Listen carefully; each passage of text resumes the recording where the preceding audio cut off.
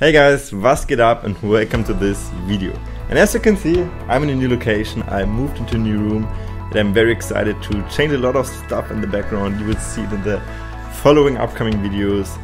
But other than that, today we are talking once more about color grading. And as you know, that's my favorite topic, but today is a special day because today we are aiming for the curves. And the curves are the most important and the most advanced tool in color grading and color looks and everything like this. So it's very, very important to understand them. But I also know that a lot of you guys kind of avoid them because they hate them. And that's very sad because they're really, really good and they can help you a lot. And once you understand them and once you get used to it, it's pretty amazing. So yeah, let's not waste any more time and let's get started.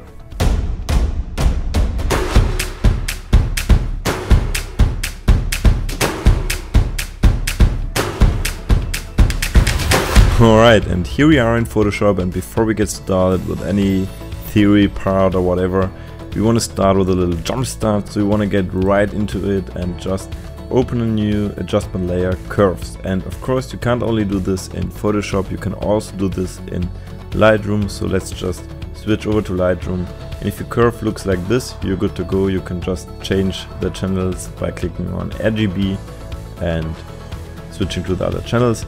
And if your curve looks like this, just click on this little icon in the right corner and you will switch to the right curves. Okay, here we are back in Photoshop, and the first thing you want to do is to click on RGB and switch to the blue channel. Then grab the left anchor point and bring it up a little bit, and the right anchor point down a little bit. Then switch to green and basically do the opposite. So the left anchor point a little bit to the right and this one a little bit to the left, maybe like, yeah, let's say like this. And then the same thing with the red one, a little bit to the right, a little bit to the left. And that's already it. There we are in like a couple of clicks. That was super easy and we already got quite a cool look. So that's something that always works.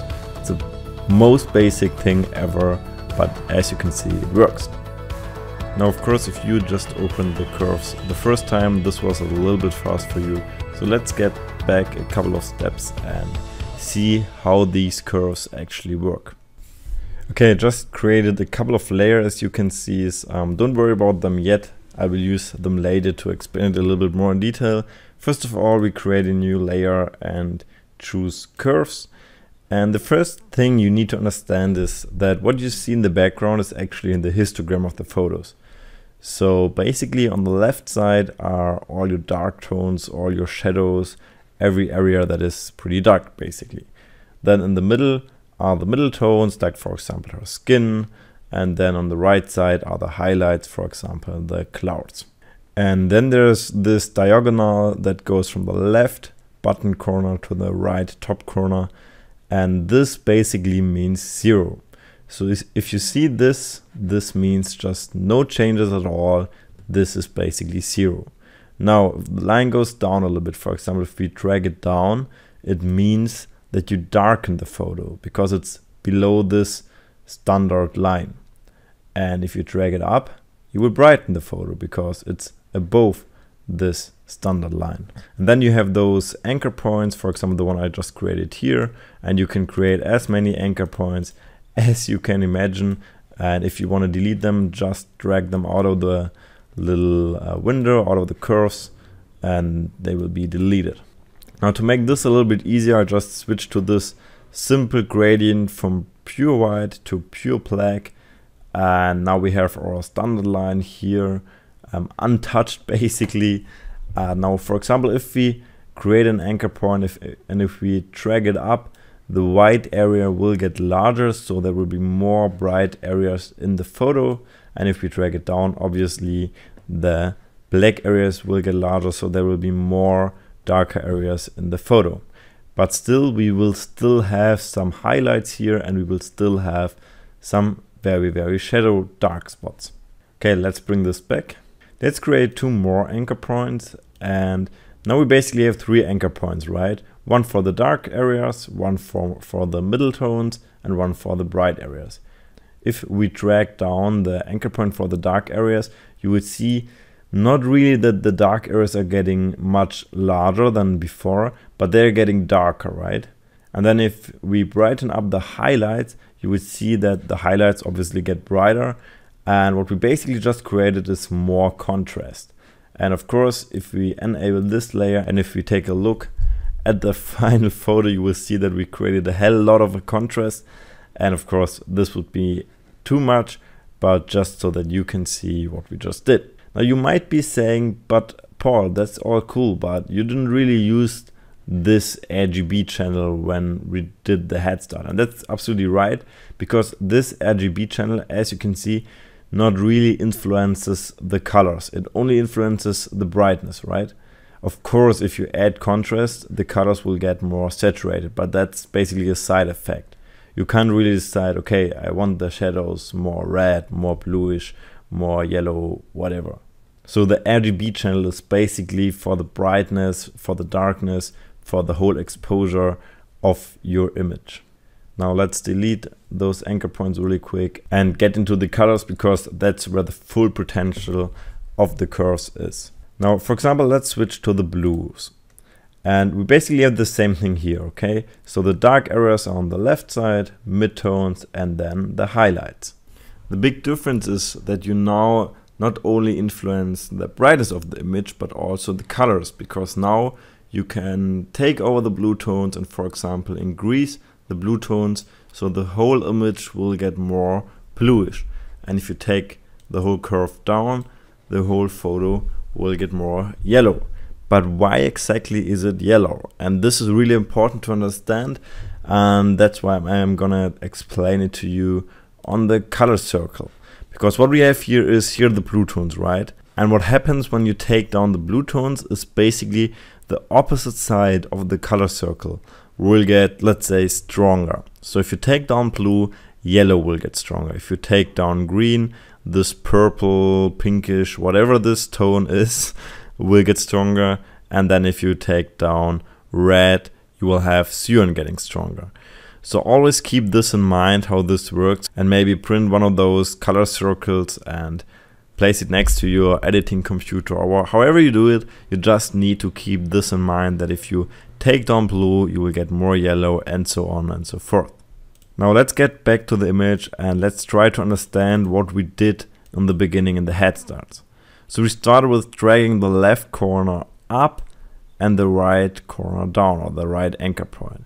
So what we basically did here in the highlights, we added yellow tones, right? Because we took down blue tones in the highlights, so we will get more yellow tones in the highlights.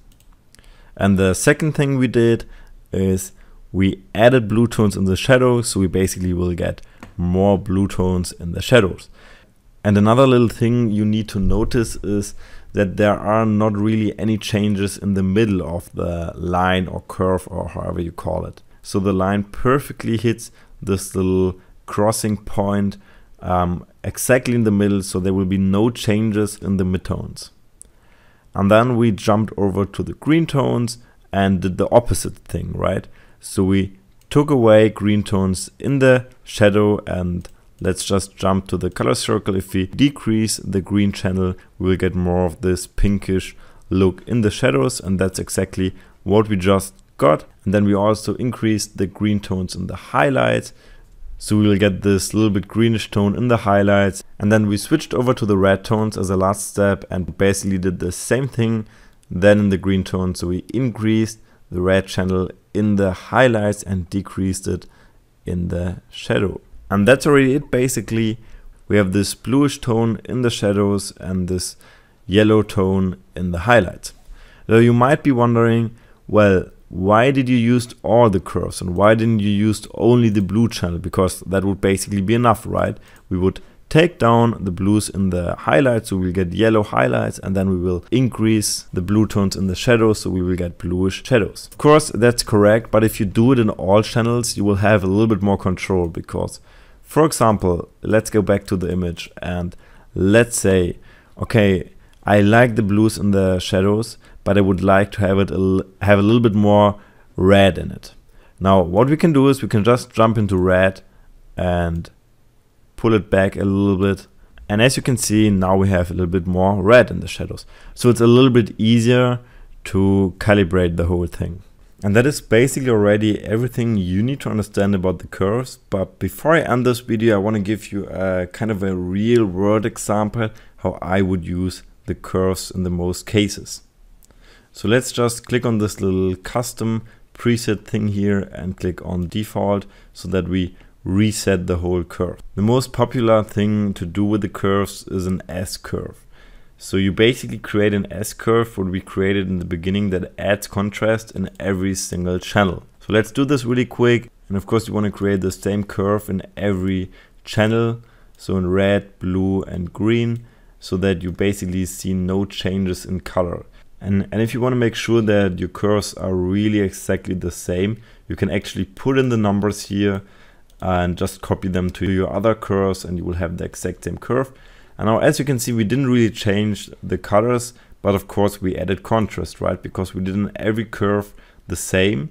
So yeah, we didn't really change the colors, but if we darken all channels and if we brighten all channels in the highlight, we will of course get contrast. Now, if you don't want to have this contrast because we actually want to create cool color looks, right? We don't want to add a lot of contrast. You can just create an opposite curve in the RGB channel. And as you can see, of course, now I didn't do it exactly correct. So I will see some changes, but it's basically the same photo than before. And I actually saved myself a preset where I did it exactly right. I call this balance 2. And if you look at this now, there will be no change at all. If I apply this layer or not, it doesn't make any difference. And that's the perfect starting point for us to do color grading, because now we can go, for example, into the blue tones and say, okay, I want to have, and now let's go back to our little color circle. I want to have some, let's say some yellow tones, brownish tones in the shadows. So I just take blue a little bit more down, and now we will get those tones in the shadows. And then I can say, okay, I want to have some greenish tones also in the highlights, or maybe some reddish blue tones, or I can take down the greens again. So I'm very flexible now, and I can perfectly color grade my image however I want it, and I can experiment a little bit. And if I mess it up, I can just go back to this little preset I saved myself and be neutral again. Now if you want to save a preset like this, just click on this little burger symbol, whatever it is here, and then click on Save Curves Preset. And that's really it. You have your own preset there. You can name it however you want it, and you can start from there. Okay guys, now that's really everything what you need to know. Start with a little S-curve and experiment a little bit. Try different styles, and if you found a cool style, just save it as a curve and you can create your own presets, and then you can just click on those presets and, for example, have a cool look instantly without doing anything, and it's just one layer. The curves are absolutely amazing. Never forget this and have fun with them. Alright guys, that's already it. I hope you liked it, I hope you enjoyed it, and I hope you learned a little bit. And if so, I would be very happy if you help me somehow, however you do it, to grow this channel a little bit, and I would be more than happy to welcome you and maybe some of your friends in the next video. See you there.